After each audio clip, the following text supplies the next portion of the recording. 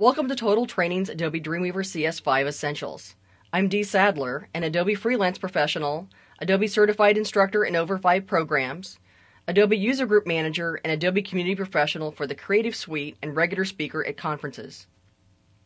In this Essentials training, we'll learn how to start from a flowchart to wireframe to designing and working with CSS. We'll add interactivity, use templates, and learn how to test and publish your site. We'll start by learning the environment in Dreamweaver before we create our first site. The very first time you open Dreamweaver, you might end up with a little dialog box that asks you to define a site. You can just click Cancel out of there. We won't be defining a site right at this very moment. Now you'll be able to see your Start screen. Your Start screen is a place that you can open a recent item. You're going to be able to see 10 of your most recent items from here so that you can quickly just click on it and open the file back up again. You can also open an item from here. You can create a new HTML, Cold Fusion, PHP, CSS, and even create a new Dreamweaver site from right this very window. You can also take a look at the top features in video form of Dreamweaver CS5. But let's go ahead and take a look at an actual file so we can take a look at our panels. I'd like you to go to your File menu. We're going to go to Open. And in your project files, in your Chapter 1 folder, there's a file called dwenvironment.html, and I'd like you to open that.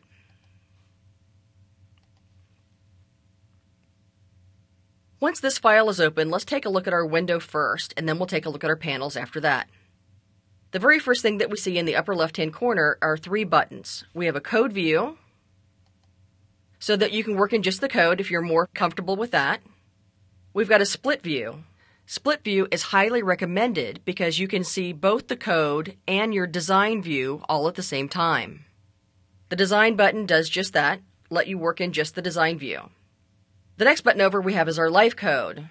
Our live code lets us see JavaScript working in our page. If we had some spray elements that we wouldn't be able to see normally, when we see it in live view, in conjunction with the live view button, we would be able to see the code changing in our code view as well. Now the Inspect button is a brand new button that we have for CS5.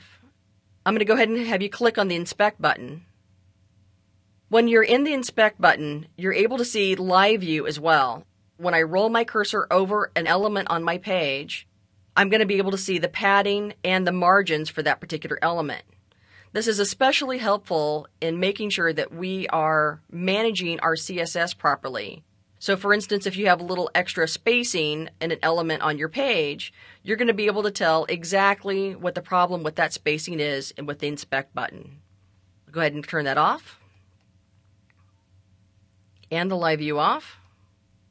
Now we have a browser button. So if I want to actually see my page in a browser instead of just in my window right here through live view, I can open up a browser. My visuals is my next button over. That allows me to see whether I want to choose to see my table widths or my layout backgrounds for my CSS, etc. I get to choose which things I would like to see and which things I don't. Next over is our title button. Our title button is very important with Dreamweaver. Dreamweaver allows you 3 places that we can title our document. You don't want to end up with an untitled document in the end, so we always suggest that this is the very first thing that you do is title your document when you first open up your page. My final button with my little arrows is making sure that I can upload my file and download files from the server, but we won't be doing that just yet. So now just click on your page to deselect your text. Now let's take a look at the bottom of our page. The bottom of our page is a very important little feature in Dreamweaver. Now it's been around for a long time. It's not a brand new feature, but it's one that's important nonetheless, and that's our tag inspector.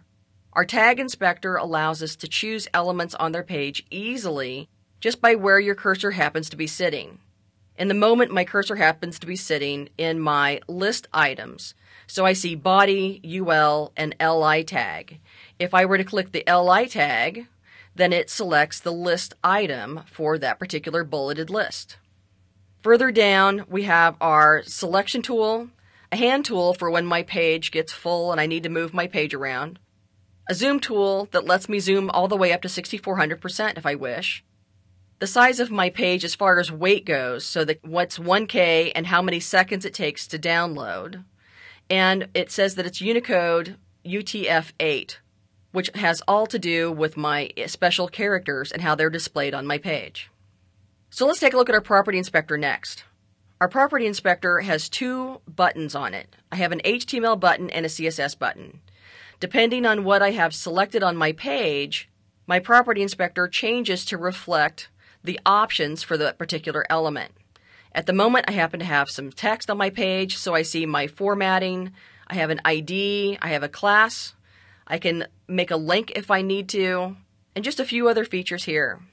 If I take a look at my CSS button, I see that I have a targeted rule for my LI tag, and I can always choose a new CSS, or I can see my cascade from here.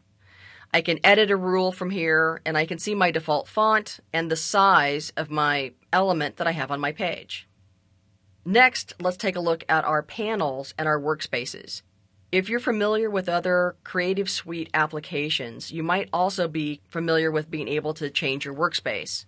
If we take a look at the top of our screen, we'll see that right now it says Designer, and there's a little arrow that has a drop down to it. If we go ahead and click on that Designer and change that to Coder, for instance, we'll see that your page changes to Code View and that your panels move over to the left-hand side, and you're able to see your Files panel more specifically. Let's go ahead and change that back to Designer, and we'll see that if I click up here, I also will see underneath all of my different workspaces that I can reset Designer, I have a new workspace, and I can manage workspaces. So let's take a look at some of our panels so we can see what things that we might want to have over on the side. If I take a look at my window menu, I have all of my panels available. So even ones that we have over there already have a check mark next to them. So for instance, if I'd like to see my behaviors, I can have that added over to my panels on the right-hand side. And if this is how I like to work, then I can come back up either to my window menu or where it says Designer at the moment. And I can pull down to Workspace Layout and New Workspace. And I can just name it. Say OK. And now the next time I make changes, this is available to me in my drop-down as the very first thing. So let's take a look at the panels on the right-hand side just to know what you have available to you, and then we'll take a look more in depth a little bit later on. The first panel that you'll work with on the regular basis is my Insert panel. My Insert panel, if I double-click it, I have a drop-down for Common, Layout, Forms, Data, Spry, In-Context Editing, Text, and Favorites, meaning that I can make my own favorites. So just even in the Common tab, I can do simple things like hyperlinks and emails and a named anchor, etc. The next panel that we work with on a regular basis is our CSS styles. If I click on the All button right now, I actually have a style sheet applied to this particular page, and I can see my body styles and my paragraph styles and my heading styles. The next panel that we'll work with on a regular basis is our Files panel. Our Files panel allows us to manage our sites and see what files that we have available. As long as we work within our Files panel, you're going to be able to do much more in Dreamweaver later on. For instance, you'll be able to check your links site-wide, and you'll be able to make sure that if you move files around and move pages around, that Dreamweaver will help you make sure that all your links work properly. The Assets panel is a panel that we will also work with on a regular basis. It's a place that we can see all of our images, we can see all of our colors, links, flash files, video files, templates, and library items as well.